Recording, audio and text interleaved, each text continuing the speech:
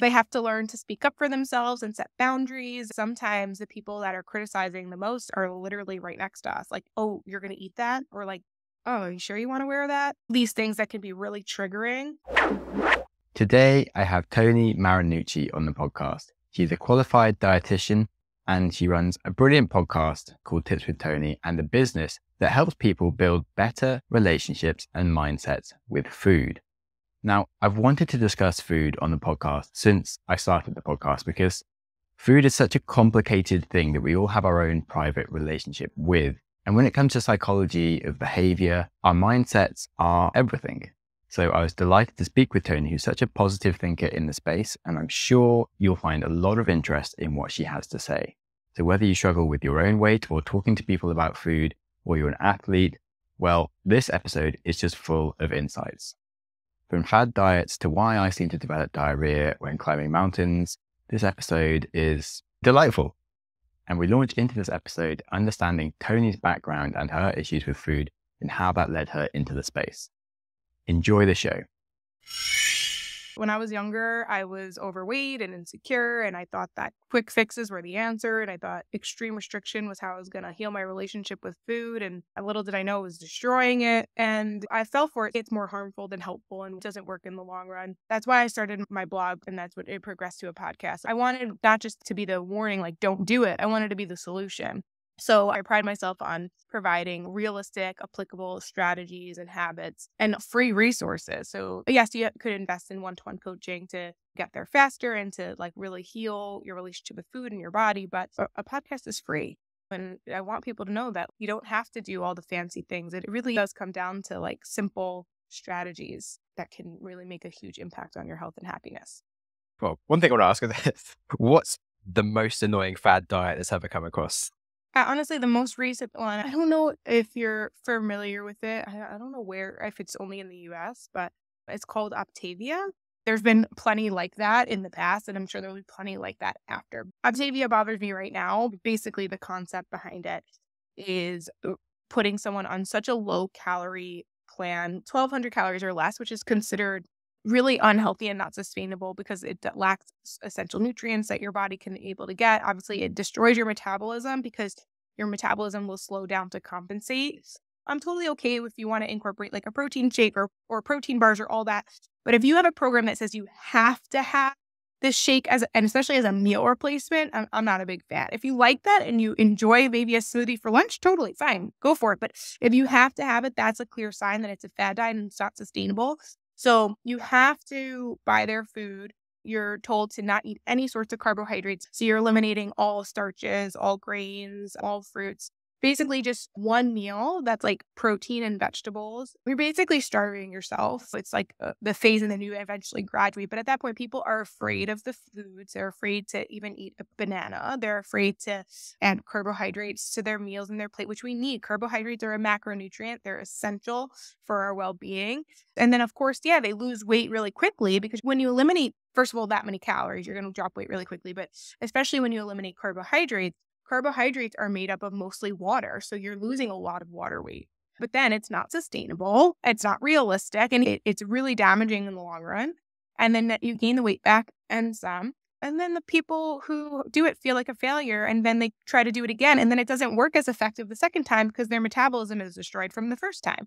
And unfortunately, those are the sorts of things that are out there in so many different forms. Yeah, it's a nightmare. And it works for Instagram because obviously if you only eat 1,200 calories, you are going to lose weight. So they can do like a 1-month transformation of this person. But 2 months later, your body's fucked. That's the thing. Like you never see the aftermath. And that's actually why I used to do like before and after photos. But a lot of the clients that we work with now, it's really like weight loss might be a side effect to what we help them with. But for the most part, we're really helping them heal their relationship with food, find balance, commit to healthier living, develop healthier habits. And so as a result of that, they usually do. If they have weight to lose, they usually will lose some weight or all that. But I don't even have progress photos. When you go to my website, I have a ton of testimonials. But it's all about people speaking from their heart. It's not about what they look like because that may or may not change. And even if it does, when you go to websites that are only showing the before and after picture, it's not explaining how that person got there and how they felt when they got there. So yeah, you can drop 20 pounds, but if you feel like absolute crap, then is it really worth it? If you have no energy, no libido, having issues having bowel movements, what kind of quality of life is that? If you feel fear around food when you want to go out with friends, grab a drink or order in food, like that's not a lifestyle. And that's the part that I can go on a tangent with this one if you couldn't tell. That's the part about Optavia that really bothers me because they market themselves as lifestyle changes. And if you can't do it in the long term, it's not a lifestyle change. So call it for what it is. Stop telling people it's something else, because then people come to programs like what I provide and what my colleagues provide that are actually genuinely helping people. But then the person can't even trust that we're telling the truth because they were just marketed something that was an absolute lie that looked like it was great. And then they opened up and went inside and it was terrible. Definitely. It sounds so much like multi-level marketing kind of scam kind of thing of like, you just have to buy the product. Oh, it is. That's the other part too. Their coaches could be someone who just like did the program itself. No, it's like the worst of the worst. It's also pretty pricey too. I think it's like almost $400 a month, which includes some of the food and whatnot. But the idea is you could get a really great nutrition professional, registered dietitian support for that much, maybe a little bit more depending on the experience of that person. But either way, at least it's going to be something that's long-term and sustainable. Otherwise, you're just basically throwing your money in the garbage. Yeah. People are sort of really against paying for advice from someone when they kind of like buy like the package of the product. It looks nice. It's like all this sort of Instagram worthy thing, but it doesn't help you. Not at all. And actually like the coaching and changing. There's a big difference between spending money and investing money. And basically, yes, spending money is like knowing that nothing's coming back as a result of that. It's like a one and done sort of situation, which is totally fine if that's what you want. But if you're really looking for something sustainable, if you're looking for an investment, then it's invest the money now and then don't have to stress about it later. You know, your body isn't going anywhere. We have it for the rest of our lives. So let's work with it rather than work against it. 100%. I guess the issue these days is people want to just buy products that kind of work instantly. People will buy loads of books, but not go around to reading them kind of thing. But then if I can buy a product, I've got the thing. Whereas if I go and just talk to someone about how I change all my diet habits, I'm definitely going to have to do like lots of work and stuff. Yeah. What's the most common things that you normally help someone with when they first come to you? The main issues for people when it comes to food? So the main thing that I think people come to us that we help them with at first is just changing their mindset around food. A lot of people, whether they've done a diet or just have lived in this world and have watched the news or read something in a magazine or just kind of growing up, you've probably had somebody around you or seen someone go on a diet. Maybe you've tried it yourself. And so through that, you've heard or saw or maybe even believe that there are certain foods that are quote unquote good and certain foods that are quote unquote bad. And it almost like you are a bad person if you decide to eat a cookie versus you're a good person if you decide to have broccoli. And so this idea that who we are as a person and our worth is attached to how we eat is something that we really need to disassociate from. I'll just share kind of what happened with me. So when I was younger, I got teased about my weight. I was overweight and I was really made to feel less than. My book is all about the parallels between like dieting, dating, and romantic relationships because I was told at a really young age that if I didn't lose the weight, I would never get a boyfriend. So I really believed that my body, my size, and what I ate and how I showed up in this world was completely dependent on the fact that someone's ever going to love me, that I'm somehow going to be worthy of something. And so I took this belief system with me and I really ran with it. And I know so many people can relate to that. They feel guilt and shame when they have something like a cookie or ice cream or whatever it is because they think it's quote unquote bad for them. And it's like, I can have this, but I can't have that. And it becomes very rigid and very one way of thinking. And then it puts them on this spiral and it leads to that screw it mindset. They end up binging, emotionally eating, saying, I don't care, but then they don't feel good. So then they jump to one extreme to the next. And the reality is that if you really want to live a healthier lifestyle and feel better in your skin and in your body, then you're going to have to embrace balance and be a little bit more flexible. So the first thing that we help people with is to really help them to understand that they're not good or bad depending on how they eat. At the same time, they want to feel good. You want to have more energy, right? Whether you're athletic or not, you're going to have to kind of show up and you're going to have to focus on things like hydration and sleep. And so it's important to embrace the habits that promote a healthy lifestyle, but it doesn't have to be at the expense of your happiness and it doesn't have to be in the extreme ways because those ways don't even last. So the main thing is to focus on how they want to feel rather than focusing on how they want to look. Do you want to have more energy? Do you want to have more confidence? Do you want to hit PRs in the gym? Do you want to have normal bowel movements? Do you want to be able to go to a social situation, not have guilt or shame around food, or feel fearful, or feel confident in your outfit, whatever it is? How do you want to feel?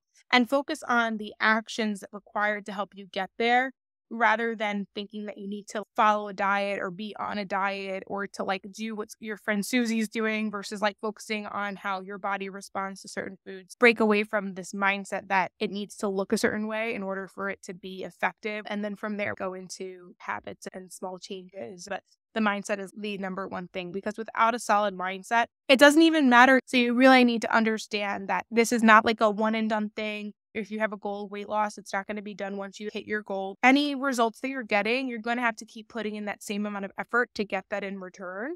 So it really is helping people see that this is a long game. This is not a temporary thing. I said this earlier, like your body is there for you forever, and it's been there for you forever. It will be there for you forever. So instead of working against it, let's learn to work with it. Let's learn to listen to it. Let's learn to honor it and treat it with self-care and respect on a regular basis. Yeah. Wow. I feel like you end up helping with people with a lot more than just food. Yes. Not intentionally. It's just like vicariously, because they have to learn to speak up for themselves and set boundaries. And unfortunately for me, where I got teased about my weight, it wasn't just on the playground with the boys who teased me at school. Unfortunately, it was also at home from family members. And I know a lot of women and men can relate to that sometimes the people that are criticizing the most are literally right next to us in the same room as us. So often we're really helping them to be able to even respond to when they have that comment of like, oh, you're going to eat that? Oh, why aren't you eating that? Or like, oh, are you sure you want to wear that? Like all of these things that can be really triggering. We're helping people with setting boundaries around that as well. What do you think about things like Instagram and its effects on people? It depends who you follow, right? Especially in TikTok, very similar. If you're following people who are teaching you about body neutrality, that you're more than your body, and they're talking about like realistic changes, then I think that going to something like Instagram or TikTok, if you're following the right people, can be an excellent platform of like great support group and awesome community. At the same time, if you're following the wrong people, the influencers with no credentials, I did this is what I eat in a day, so you should eat this in a day, and that is going to work for you. Like, no, just because it worked for them, it's not going to work for you. We all have different needs and wants and lifestyles. And so the whole concept, this worked for me, so it's going to work for you. Just click the unfollow button now. Definitely. Yeah. Do you have a lot of people come to you for trying to diet a lot towards their wedding or something and then realize that there's a lot more to it? So we have an application process. If someone wanted to work with one of the dietitians on my team one-on-one virtually, they would have to apply at tipswithtoni.com/coaching. I'll just slide that in there just in case someone's interested. Its application process is there for a reason. So we have plenty of women who have entered the program who do have a wedding coming up. And I am clear with them that this is just a way for you to feel incredibly confident and beautiful on your wedding day, to be focused on making memories and to be present with your loved ones and to enjoy yourself and feel absolutely beautiful because you deserve to. And then also start a new life, a new chapter, living a healthier lifestyle and doing it, because eventually, not everyone, but a lot of the people who also want to get married, they also are planning to have a family. They themselves maybe grew up in an environment where their mom dieted or their father told them that their bodies weren't good enough, and they wanted to kind of not raise children who were watching their parents' diet, just like they watched their parents' diet. So they come to us for that being the pivotal moment or the main thing they're working on, but they also know that it's not going to be done when they graduate. So the program I have is a 6-month program, and I do that on purpose because it takes a long time to kind of unlearn those like harmful behaviors and learn more helpful ones and develop those habits. People can decide to continue after the 6 months, but it's a minimum 6-month commitment.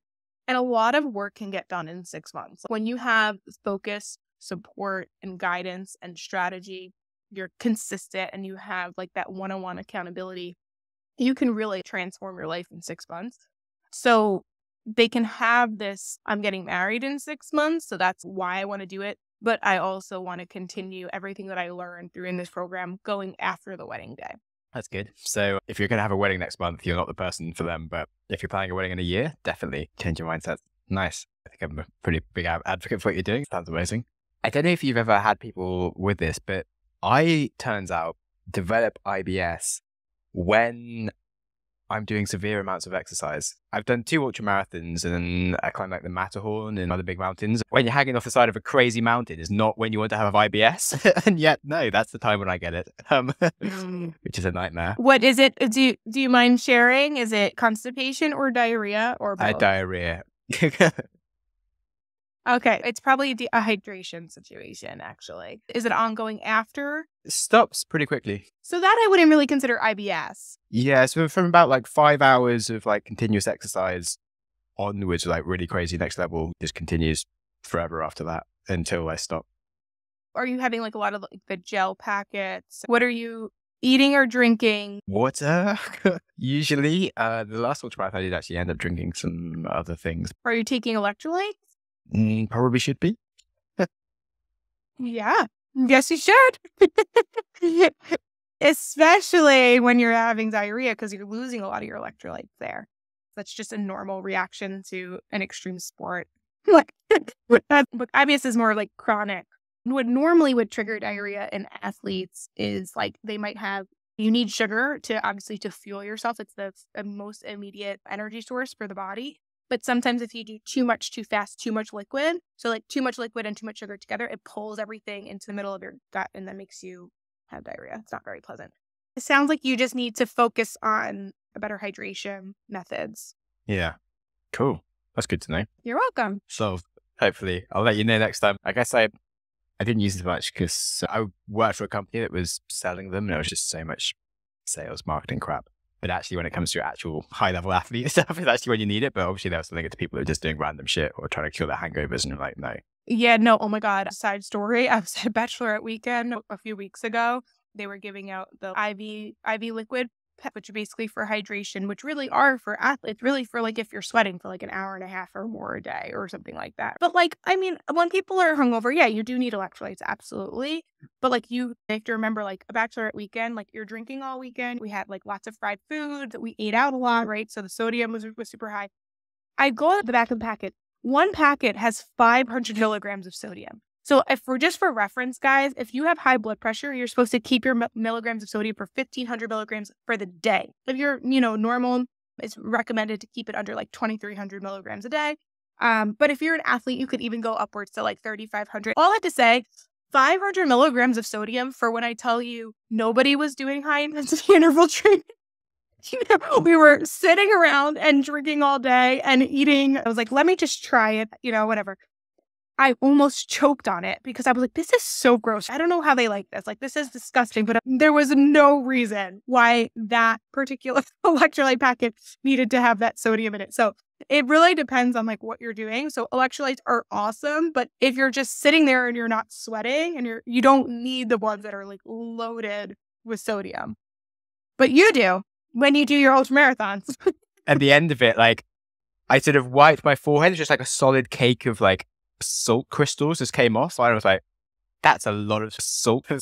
One thing I did want to say, so one of the studies we did actually at that company was that milk is more hydrating than any of those electrolytes. Obviously, never put that in their marketing. I mean, like, that's supposed to hydrate after a night out. And it's like, drink some milk. And they're like, no, we can't sell that. And also with athletes, that's also very true. Chocolate milk is like the gold standard for athletes because of the carbohydrates and because of the sodium. Yeah, it's so funny, right? We have all these like trendy things that we make, but like at the end of the day with your nutrition, it can be really simple. But unfortunately, the media and diet culture makes it so much more complex and it doesn't have to be that way.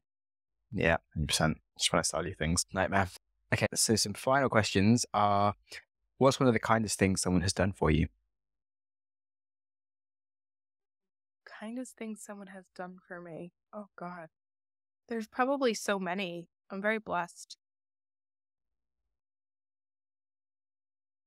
Oh, God, that's hard. I feel like I'm giving a crappy answer right now because the kind things I think people do for me are the little things like I'll mention that I'm having a rough day and then my assistant, for example, sent me this really great care package and it's like, that was really thoughtful. I just think it's the little things, it's the little things where I'm not asking for anything, but people can tell maybe I'm down and then they go that extra mile to make me feel special or important. So I feel like those are the kind of things that I think people need to do more of the little things. Definitely. It's nice. Which is why I like asking this question, because it kind of gives you little reminders of cool ways that you can actually sort of notice those opportunities.